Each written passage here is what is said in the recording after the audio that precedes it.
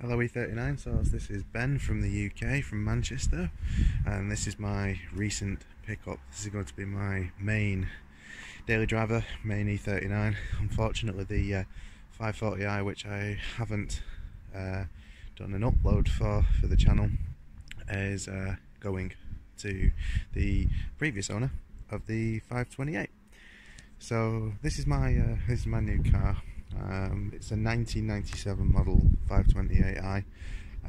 As you can see, it has been facelifted by one of the previous owners. Very, very basic, very well, it's probably as basic as they come, really. It's not got any toys on it, it's not got any optional extras really. It's just a 528 manual 5-speed. So right off the bat, you can see here we've got a genuine Alpina front splitter on there. That is 100% genuine. I've double checked on that one there.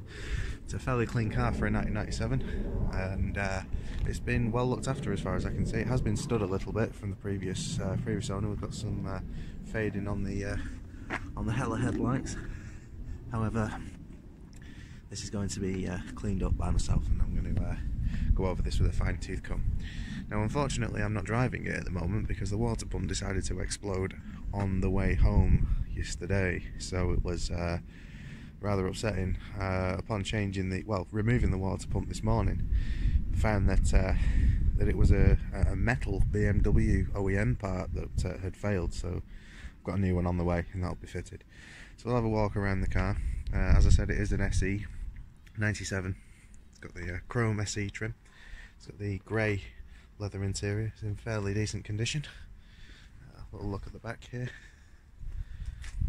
You can see facelift rear lights, facelift bumper, Star 66 rims. They weren't standard on the car, of course, because those alloys weren't available in 97, and they're M Sport wheels.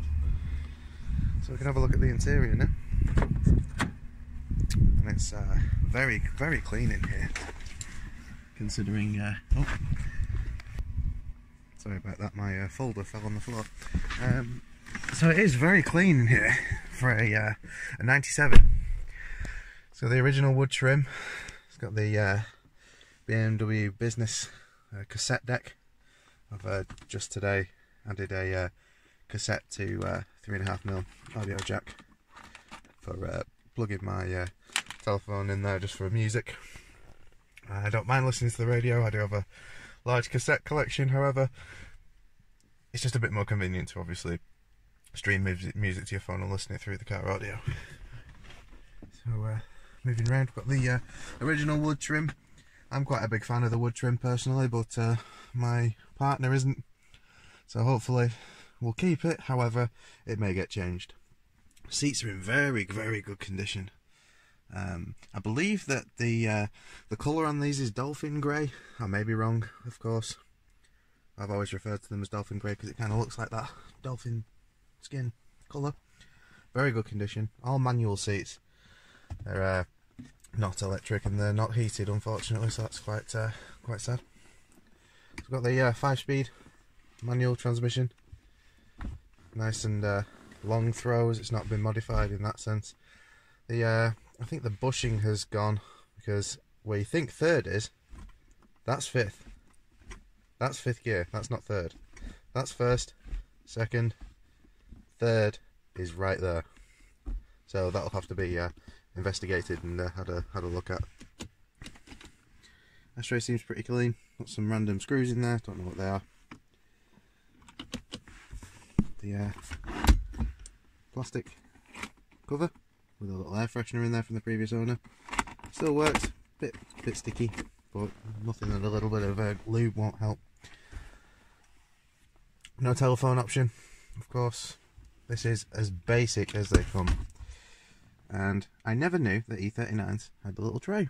I've always the 540 that I have, the black one, that's got the mobile phone option, and it doesn't have this little tray in there, as far as I'm aware anyway. I can't get it to lift up, but yeah. Magnet's a little bit dodgy, but you know, it holds. Handbrake is actually really good on this particular car. It holds really well. It's really strong. Brakes are quite strong as well, which is good. And this is something I've never seen before. No multifunction. Strange, very, very strange. It does have a horn, but that's it. So, you know, I don't mind it. I kind of like it, to be fair. I'm considering swapping it out for maybe an E34 M5 wheel or something along like a 3-spoke kind of design, but I do like it. I don't want to go for a facelift sport wheel, personally. If I do, I'll go for one without the multifunction on it, because, well, I'm not really too fussed. So we'll get the key, we'll have a look at the mileage. Now, this is the key that came with the car. It's a Bentley style flip key, totally aftermarket, quite heavy. It does work, all the functions work on it. It's also got the beep for lock and unlock, so locks are a little bit sticky, but they seem to work. I need to put that just have a look here. So where are we? Mileage. We're on 153,441 miles. All service is due soon. I have a tail light out, which is the emergency tail light, it's not the actual tail light. And we have hardly any fuel in it, of course. The little electronics fan down there, the cooling fan. You can hear that there. It's a little bit noisy, so I've just watched the demo on how to remove that part and get it clean. So that'll be having a look at that. Doesn't have a cigarette lighter. Quite upsetting. Works though. It does work. We've got the 2 USB to plug into it. As I said, it's got ASC and that's it. Nothing else. It does have, if I can get them to pop out, working cup holders. The spring's gone on that, but it does work. And also this one, fully working condition. I'm not going to be using them at all. I don't use them. But it does have them. It's the first E39 I've had. Well, first BMW I've had with cup holders, surprisingly. Rear seats, really good condition. Really, really nice. Been kept very clean by the previous owner. Seatbelt's nice and clean too. I'll certainly be giving them a once over just to, excuse the matches, to, you know, give them a little bit of a kind of a moisturise and all of that kind of stuff. Carpets, it has factory fitted mats. They are factory fitted BMW mats, which I'm very happy about. The carpet seems really clean. Headliner is very clean. Not a single mark on it. It's absolutely spotless. This car has definitely been looked after by its previous owners. I'm not too sure what number owner I am as of yet. However, I will certainly be finding out. So we'll just exit the vehicle. And if we pause for a moment, we can have a quick look through the history folder. So we'll move inside for that and take a look at on the history.